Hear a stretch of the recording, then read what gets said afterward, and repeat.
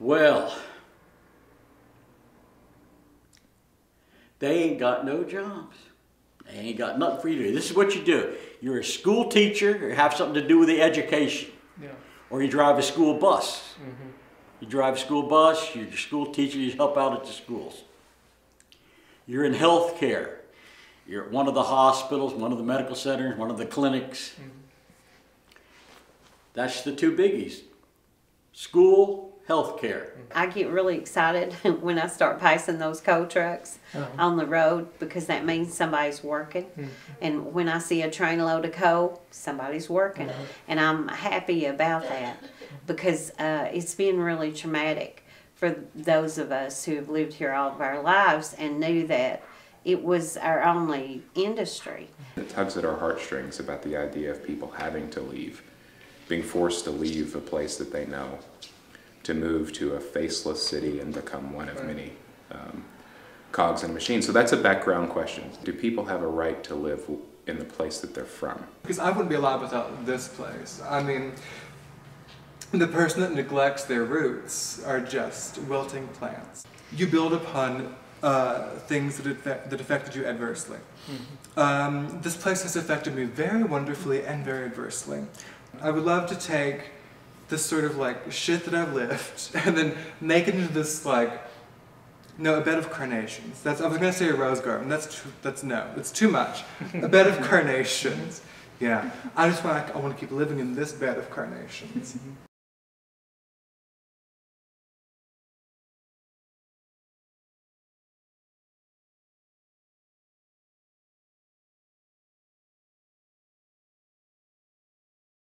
There's a group of people that's coming up with new ideas and new sustainability ideas for the economy that is gaining strength. And I think there's people like Neil and I and the rest of the Culture Hub that are getting our feet under us and are being activated through the power of others in the hub to affect change around this county. When I heard that Izzy Broomfield was going to be sitting on an active board, probably one of the most important boards that's ever been seated in this county, I was like, yes, things are happening in Letcher County. It had been announced that we were both going to be on the broadband board here in Letcher County together, but we hadn't really gotten to know each other much. And at some point, maybe 2/3 of the way through the day, he made some remark about someone like me 2 years ago could have never been on, you know, the county government at all, which, you know, there was kind of like a tension in the room and a pause and people kind of looked at me to like judge my reaction, and I didn't take any offense to it. I mean, I almost took it as a compliment in a weird way. He was remarking on the transition, you know, the openness, the change. As a queer person growing up in Eastern Kentucky, I've always felt like I have to be so good at what I do that I can't be judged for who I am. And I felt like that was a kind of an affirming moment in that sense, you know. I have gotten good enough at what I do that was kind of being recognized there. And this person who, you know, we haven't gone too deep into politics and things like that. I'd imagine there's a lot that we don't agree on, but that's not what's really important, you know? I think the Culture Hub has given us a space where we can work on other things that we do agree on. Just the camaraderie and the coming to the table and talking and brainstorming ways to overcome obstacles that we all had in common, but that we had never talked about. And I'll give you an example of that.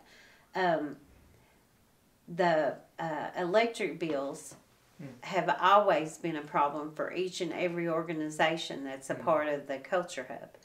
But we had never discussed it, but we began to discuss that at a Culture Hub meeting, and now we've had an energy audit on each of the facilities, and there are some things in place that are going to help us with that. Basically, in our culture, it's ingrained in you. You keep your head down, stay focused on what you're doing, and don't worry about what the other fella is going through. So basically, we were in our own little groups, keeping our head down and doing what we thought we need to be doing and, you know, not really paying attention to what went on across the county. In other words, you would call it, we've always fought our own battles. Yeah. And none of us got together and tried to fight the whole war. Sure. And now that Ben has come in, he said, everybody needs to be together. And he's brought, I don't know what you would call into it, a cohesion, I guess, of people that says, oh, we're better off to work together now. Yeah. And we see where we need to be. Yeah. And everybody needs, I may be completely not exactly agreeing with everything that they do, and I'm sure they don't agree with everything that we do, but like I was talking a while ago, we can work together. Yeah. With all of us banding together, there's just so many opportunities here in the county. It's such an incredible group of people that are leading the way in their own communities. I don't know, to me there's a lot of energy. I'm just getting chills thinking about it. There's a lot of energy. A lot of diversity. There's a lot of diversity. There's a lot of, I don't know, it's just different ideas and different outlooks. But everybody's very respectful when they talk to each other.